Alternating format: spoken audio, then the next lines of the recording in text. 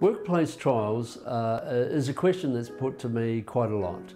I'm a big believer of workplace trials. One of the services that White Collar Blue offer is what we call temporary to permanent placements. And this is where we put somebody into a third-party host company and we actually maintain the employer status. So we do the payrolling whilst allowing the host client to appreciate the skills and the strengths of the candidate without actually having to make that contractual commitment.